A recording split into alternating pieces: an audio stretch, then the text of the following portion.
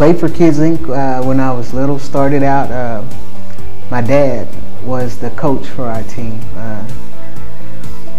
After that, we moved on. I coached for Kids Inc. for several years, and then in 1998, I started reffing, volunteering to ref football for Kids Inc. And over the years, you know, it's grown and grown and grown. We got to basketball, volleyball, indoor flag football, you name it. You know, we did it. I've been a referee here now, I guess, close to 17 years. At the beginning of the season, you can see some teams, you know, you have some teams that are seasonal, some are, you know, they just first time playing.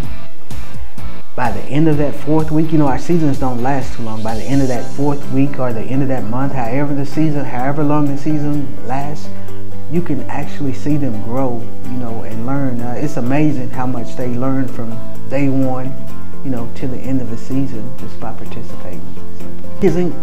They give every kid the opportunity to learn, to grow, to play. When they participate, when they give them the opportunity to participate, you know, even though they might not be, you know, the best athlete in the world, they're an athlete, and they're learning and they're having fun. So that's the biggest part of it right there, is where, you know, they're able to participate, you know, and some of them, this might be the only time that they participate in sports, but they have the time of their life. And all they're worried about is what kind of drink and what kind of candy bar they're gonna get after the game, you know. So we affect the whole community.